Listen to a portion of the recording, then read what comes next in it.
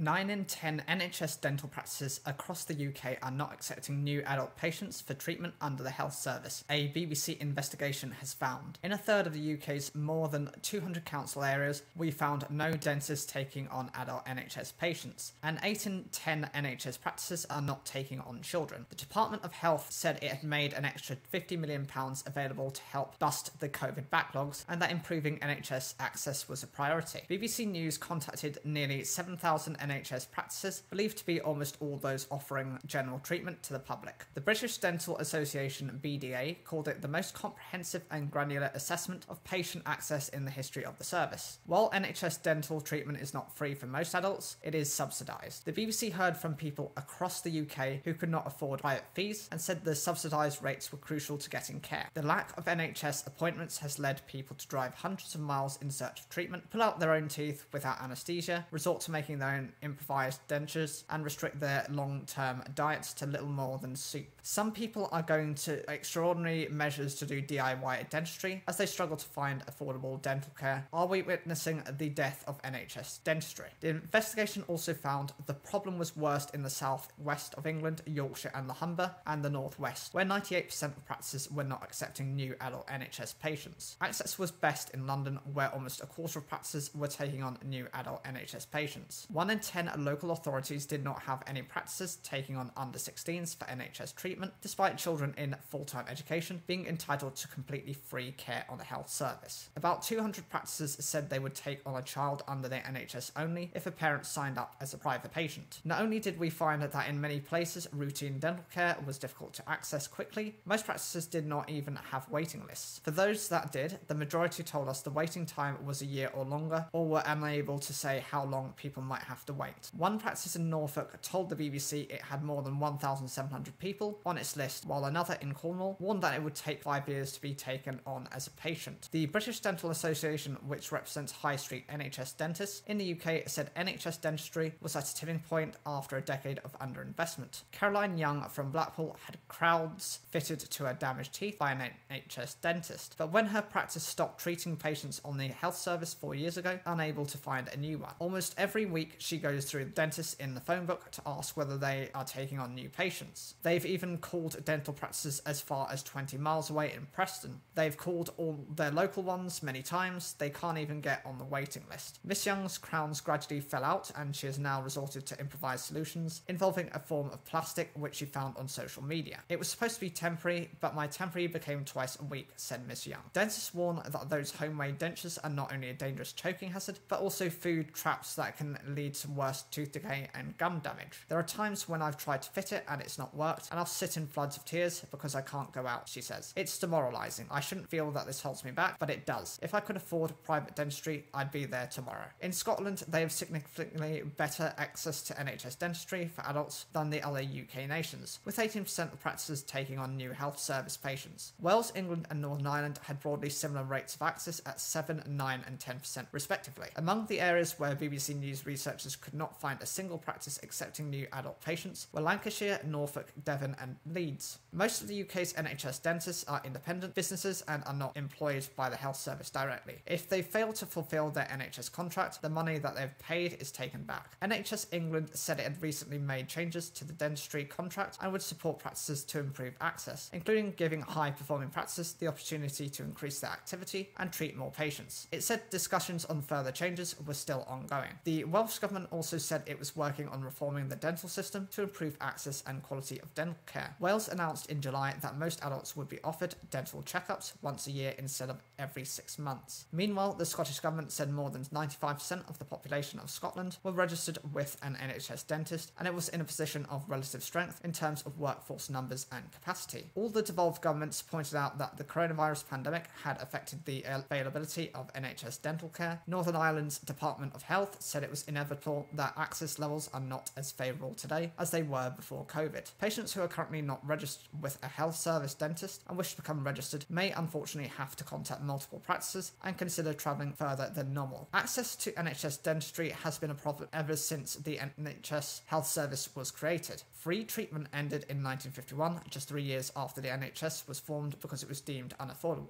Ever since, a subsidised system where some patients pay towards the cost has been in place. Alongside this, a strong private market has developed. An estimated 1 in 7 adults relies on it. It leaves dentists with a real choice about how much NHS work they do. Over recent years, NHS access has been getting harder. The current NHS contract in England and Wales, which dates back to 2006, is unpopular with dentists who feel unrewarded for the work they do. Austerity also squeezed budgets, and then the pandemic hit, creating a backlog of patients with worsening oral health. This combination of factors appears to have prompted more dentists to walk away. The numbers doing NHS work dropped by 10% last year. It's fair to say the difficulties patients are facing are unprecedented. The Dentists' Union blamed the current NHS contract for the lack of accessible dental care. There doesn't appear to be a commitment really from the Treasury to actually invest in dentistry, said BDA Chairman Eddie Crouch. Patients are having teeth removed because it's a cheaper option than actually saving the teeth. The whole system is set up for health inequalities, and that significantly needs a change. Many of my colleagues do not see enough emphasis on improving the situation in the short term. Paul Woodhouse, dentist and BDA board member, has told BBC Breakfast emergency appointments at his practice were filled within 5 minutes of being open. He said the government was only providing 50% of the funding the UK needed to care for every patient, meaning half the population were being left without an NHS dentist. If you said that about GPs or cancer screening, there would be riots on the street. Nigel Edwards, chief executive of health think tank the Nuffield Trust, said NHS dentistry was on life support in some areas of the country. But he added, I think it's premature to say we're witnessing the death of it. There doesn't seem to be any real appetite for the sort of big structural and investment decisions that are required to fix NHS dentistry. In terms of how they approached the report, the BBC researchers aimed to contact every dental practice with an NHS contract in the 4 nations to ask whether they were taking on new patients. Using lists from NHS organisations, they identified 8,523 dental practices across the UK that were believed to hold NHS contracts and tried to call them all during the months of May, June and July. They were then narrowed to a list that were not contactable by telephone or were permanently closed, were not available to the public for general and routine dental treatment, including hospitals, and weren't classified as an NHS practice. They were left with a total list of 6,880 practices. For their analysis, they looked at the distribution of the practices across the UK's 217 upper-tier local authorities and classified a practice as anyone accepting new child NHS patients if it would take on those under the age of 16. A practice that required a referral to take on a patient was not treated as accepting new NHS patients, since a referral requires an initial appointment with a dentist, which is classified as a barrier to entry.